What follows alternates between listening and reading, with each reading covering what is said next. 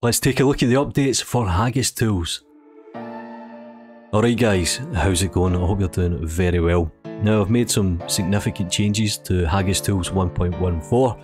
I've implemented a lot of new quality of life tools, to be honest. Now one of my favourite is select by polygon count. What does it do? Well, it selects the object by a polygon count. So if we go to selection tools, you can see here, select by polygon count. Now we have smaller or equal to, or larger or equal to. So I know, for example, the cube is 6 polygons. So if I hit 6, I can do smaller or equal to, and it will select everything with 6 polygons or lower. Pretty much in the opposite when it comes to larger. So let's say, for example, we want to select objects with more than 32 polygons. We can go to 32, larger or equal. Perfect, and we can easily deselect all as well. So that's a nice little tool, especially when you're dealing with CAD models and you know, for example, a wing nut is 40 polygons, but you've got millions of them in the scene. So this is where select by polygon count comes in pretty handy, to be honest. Now in terms of selection tools, I've actually implemented quite a few. So what I'm going to do here is I'm actually going to move this cube onto the negative Y, just to give you an example.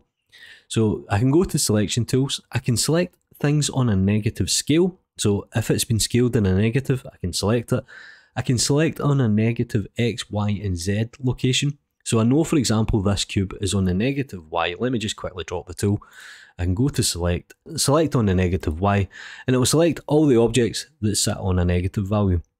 Now, this is great if you're doing things like mirroring, stuff like this. Comes in exceedingly handy. I've also added select disabled and render. So let's say, for example, the icosphere and the sphere is disabled in the render engine. I'll just drop the tool again. I'll go to selection tool, select disabled and render. And this is just a very quick way to select objects that have been disabled in the render engine. And it pretty much echoes the same for holdout. So for example, if I go to selection tools, select objects with a holdout. So if you've applied a holdout to the object, it will select all of the objects. We also have the true random mesh select. I've moved that into the new menu.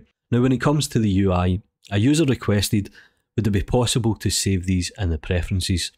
So rather than the UI toggles getting saved scene by scene, they now get saved in your preferences. So what you can do is you can go to edit, preferences, and you can see here we can toggle things on and off nice and easily. And it kind of cleans up your UI just a little bit as well.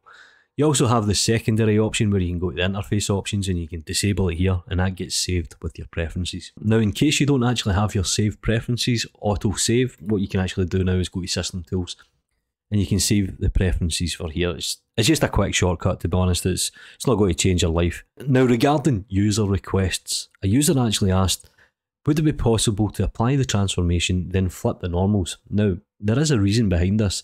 So let's say, for example, we just duplicate this cube and we put the scale to -1. Now generally what happens here is if you apply a transformation, for example, it flips the normals. So you then need to go into edit mode, you then need to correct the normals, stuff like this. So I made a tool that kind of makes it one-click solution. There's actually two tools.